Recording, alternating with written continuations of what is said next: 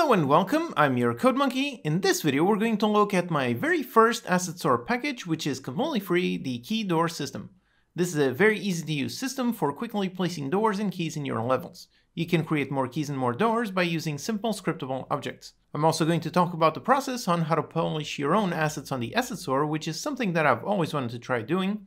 The asset store is a really interesting platform, and I'm fascinated by the fact that you can make a living as a tools developer just creating tools to help other developers. So as a test, I wanted to start with something simple, so I made the key door system. It's completely free, so check out the store page in the description and just go ahead and download it. As you can see by the name, this asset is also officially approved to work with the FPS microgame. So if you're making some quick FPS prototypes, then this system will be really easy to add. And you can use it in any game. It's not limited to just the FPS microgame. It features a bunch of 3D keys and doors. So go to the webpage, click on the button to add to your assets, and then open in Unity. Once you click that button, it will automatically open the package manager in Unity and scroll down to the key door system. If it doesn't, then just manually open it by going into Window, Package Manager, and then click on Load More until you find the key door system. Then go ahead, just download and hit on Import. Just go ahead, select everything and import. Okay, so all the files get added to the project files, and right away you can see a really nice README. So here you see just some basic instructions on how to get started, and the README file itself also looks really nice with some images and links. So this is actually really simple to make. In reality, this file in here is just a scriptable object. Then there's a custom inspector in order to display all the fields in this nice custom manner. I figured if I had to make a README file, then I might as well spend some time making it look good, and I'm quite happy with the result. I covered both custom inspectors and scriptable objects in previous video, so go check those out if you want to learn more. So in here, let's follow our README instructions. Now, the first thing we need is to drag the key prefab onto the level. So over here, let's open up the objects folder. And inside over here, let's drag the key prefab red. So just drag it straight onto the level. By the way, this level that I'm using here is the FPS microgame project. I'm using this to demo the system simply because it already has a very nice FPS character controller. Okay, so we added the key onto our level. Now next, let's go to the README.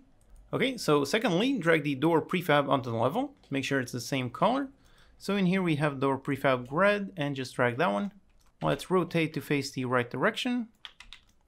And just place it on this nice little door hole. Alright, so there's the door. Let's check out the next step. So in here, place the key. Okay, place the door. Okay. Now select the player game object and we add the door key holder script. So over here we select the player. It already has a bunch of scripts, but these don't matter. The key door system works separate from anything else. So in here, let's simply add a component and search for the door key holder. Yep, this one. And there you go. So this script essentially holds some keys. It also detects for collisions in order to add the keys to the key holder. And just like this, everything is done. So if you look in the README, yep, these are the 3 essential steps. And then we have an optional step, which is to add a UI element. So we go into our UI canvas, which in this project is located over here under the game manager. We have the game HUD. And we're going to drag the door key UI prefab. Alright, so there it is, a very nice key indicator in our UI. Now this one is optional because everything works without it, but you might as well add it so you have a nice UI indicator showing you what keys you're holding. So the indicator, as you can see, has a field for the door key holder. So in here we select this, and the door key holder is on the player, so just drag the player object straight into that field. Alright. Okay, so back in the README, following the instructions, and the next one is just to play the game. Okay, so let's try. Okay, here we are in our game, and we have a nice door in front of us. And if I try to go through it, nope, the door is closed, does not open. And if I pick up the key, yep, I touch the key and it gets added to my UI. And now if I approach the door, there you go, it consumes the key, it opens the door, and now I can move through it. Alright, awesome. So here it is, a very simple system that you can very quickly and very easily add to your games. The whole package comes complete with everything, so you can just inspect this whole folder. There's only a handful of files, so if you want to check how it works, you can view all the source code. So over here under the scripts folder, you can see all the various scripts. Now, longtime viewers of the channel might actually realize that this system looks quite familiar. That's because the origin for this system was made quite a while ago in a dedicated video. In that video, I created the whole system from scratch, so if you want to learn how all of these scripts were made, then check that out. I originally made it in 2D, but as you can see, it works perfectly well in 3D as well. This system works on scriptable objects, which I've already covered in another video. Essentially, each key is a scriptable object. So that's why it's so easy to make another type of key. So let's try making that. Now in here, under the keys, we have all of our various keys. So these are scriptable objects. As you can see, all they have is pretty much just a color. So we can right click in order to go into create, go into add-ons, code monkey, key door system, and create a key. Let's make this the key purple. And for the color, let's select a purple. All right, there's our purple key scriptable object. So this is just the data for the key. Now down here, we have the base key prefab along with the variants for red, green, and blue. And now we can right click in order to create. And we're going to create a new prefab variant. And let's call this the key prefab purple. And let's open the prefab. And here we have our basic key mesh. The key itself holds this script, which itself holds a reference to the scriptable object. So instead of the key red, for this one, let's use the key purple scriptable object. And on the mesh, we can also modify the material in order to make it visual. So in here, let's make another material for the key purple. Okay, we have our purple key. Now let's do the same thing for the door. So select door prefab in order to create a new prefab variant. For the door prefab purple.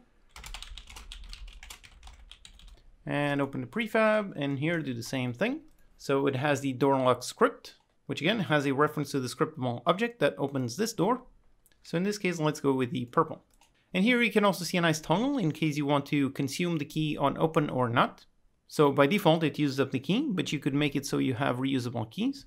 Okay, so that's a key. And then over here on the lock, we can modify the material.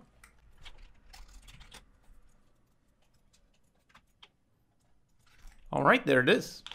So just like this, we created a brand new key type. So we first made the scriptable object, then we made a key prefab variant to use that scriptable object, and the same thing with the door. And now if we go back into our scene here, and let's replace these. So instead of having this key prefab and this door, let's drag our purple key prefab, and then also our purple door.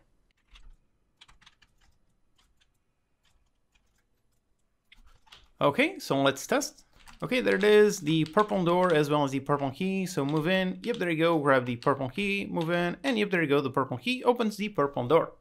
All right, so everything works, and we have very easily created a brand new type of key and door. Awesome. Then here in the project files, it also comes with a really nice demo scene. So this scene is already all set up.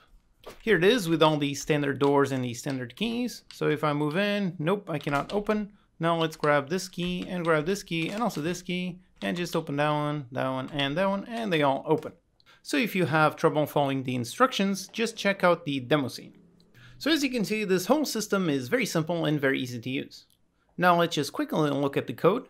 Here is the scripts folder, and inside, for example, we have the key script. So this, as you can see, is a scriptable object, and all it really has is just the color of the key. And over here, a very nice menu, so everything is nice and organized. Then we have the door key, which is a script that is added to the key object. And all it really has is a reference to the key. Then there is the door lock, which is on the door object. So this is just a basic model behavior. It has a reference to the key that opens this door, and then just some functions in order to play the animations. Then we also have the UI element, which is optional, so the whole system works without this. And all it really takes is just the key UI prefab, which is already set by default. And then it takes a reference to the door key holder. So in this case, we're replacing the door key holder on the player, but really anything can hold some keys. So for example, you could have the enemies hold keys using this system. And then here, just listening to some events and refreshing all the visuals. So it destroys all the old visuals and then resets and adds all of them. So this can display as many keys as your door key holding script is holding. And finally, we have the door key holder script, which in this case, it's attached to the player. So this is what actually holds the keys. It just has a list of all the keys that this one is holding, and it simply does a on-trigger enter, so it listens for collisions, and if it collides with a door key, then destroys that door key object and adds that key onto this list. So that's it. As you can see, all of these scripts are very simple, and it's a very nice and easy to use system. So here it is, my very first asset store package, which is the completely free key door system. This is my first asset, so please give it a download, and also make sure you leave a review with your thoughts so I know what you liked and what I can do to improve in the future. Now, going through the asset store publisher process was actually pretty standard. You need to first create a publisher account, then you create a package, you give it a title, description, add a couple of images and videos. You can also set a price or make it free. And then you upload the actual package contents from inside Unity, and finally you set it up for review. After a while it gets reviewed and you can launch it on the asset store. So it's a pretty simple and easy process. If you have an idea for some tool or just some assets you want to share, definitely give it a shot. I have some ideas for some complex assets that I'd love to make, so stay tuned and hit the bell icon. If you found this video helpful, consider liking and subscribing. This video is made possible thanks to these awesome supporters. Go to patreon.com/UnityCodeMonkey to get some perks and help keep the videos free for everyone. Subscribe to the channel for more Unity tutorials, post any questions you have in the comments, and I'll see you next time.